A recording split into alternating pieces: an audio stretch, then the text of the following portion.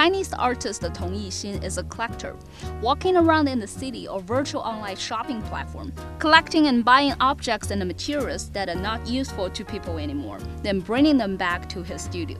You can also see him as a philosopher, by deconstructing these objects, making them fragmented and away from their original system, and then endowing them with new meanings in fictitious scenarios. He blurs the line between the real and the fabricated, using the simplest everyday objects to call people's attention to the metaphysical issues, awakening the deepest imagination and memories from the audience's mind and heart. Then I just gather them from everywhere from daily life. I collect them. You can see those things from the street, from your friend's place, everywhere, the same as I find them. Well, you observe, you probably look at the object for like 3 months, and then something come up. Yeah, just observe and find out what the thing is, or it's not, or it's been mistaken as or for something. You just appropriate it and make it for something else. I think everyone look at different things differently.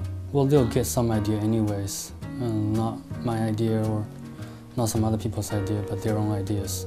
Yeah, I wouldn't want to limit the interpretation to my interpretation.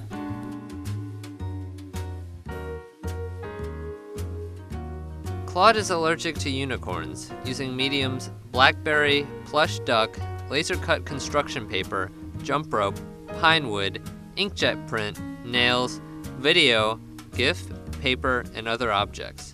This is a research-aided project on unicorns, narwhals, and musicians. Tracing the cultural origin and geometric shape of the unicorn horn, information from various contexts are manifested through distinct forms of objects and used to create an unusual description of unicorns, with an air that is mythological and scientific, ironic and romantic.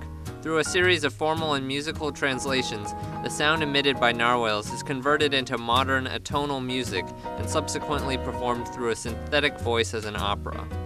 Though his work touched upon many aspects of metaphysical and philosophical propositions, Tong Yixin said there is no certain process that he follows to create a project.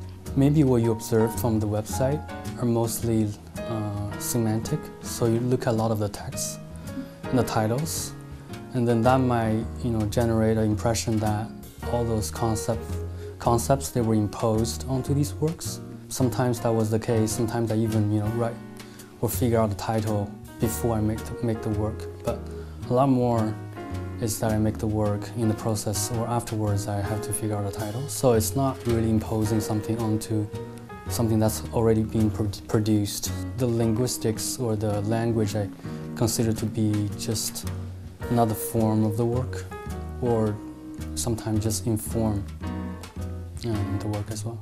For more information from Sinovision English channel, you can find us online at en.sinovision.net. Reporting for Sinovision Journal, I'm Jane Stone.